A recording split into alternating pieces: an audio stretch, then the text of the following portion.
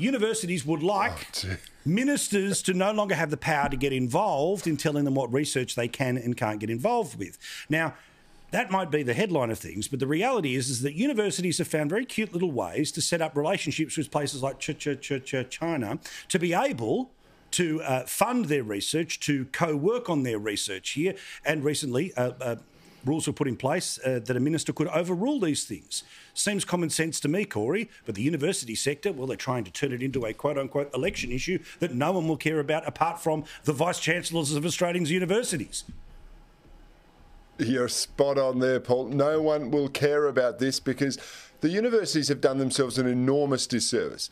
Let's remember the minister vetoed a few really, really dumb artsy projects that were going to do nothing to advance Australia's status in the world. Let's also remind ourselves that the Chinese had secret payments to lecturers and research programs. They've had these Confucius Institutes on universities.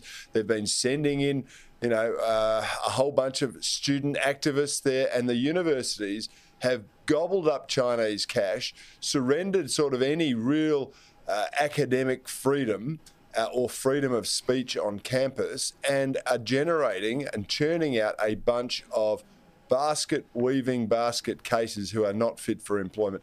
And they kind of want the Australian punters to get behind them and say, yeah, more of the same, please. And finally, before I throw to the rest of your panel, Paul, they've clocked up $80 billion worth of student debt. $20 billion of it is not expected to be repaid because the people can't get jobs because they haven't been trained properly, Paul. Great point. Well, the person from Universities Australia here, they've urged the Parliament to back a bill here, Stephen. The bill is won by the Green Senator Marine Faruqi. So the universities getting behind their political arm, the Greens, to say we should do whatever the hell we want and you should pay the bill, Stephen. Well, look, my starting position is always that if the Greens are putting something forward, you really have to have a compelling reason to remotely even consider it and might vote for it.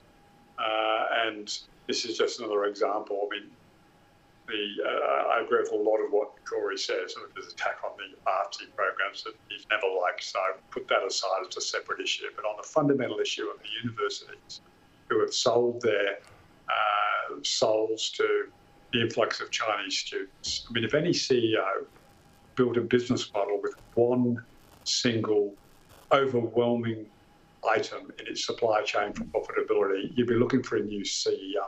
Correct. So the universities have put themselves into a situation where the China situation was always going to be, it could be turned off, if the Chinese wanted to. We've had a pandemic that's actually forced them to deal with this issue before.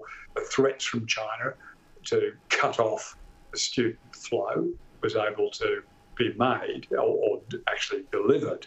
So universities have got a couple of strikes here that they can't be trusted to manage their own business.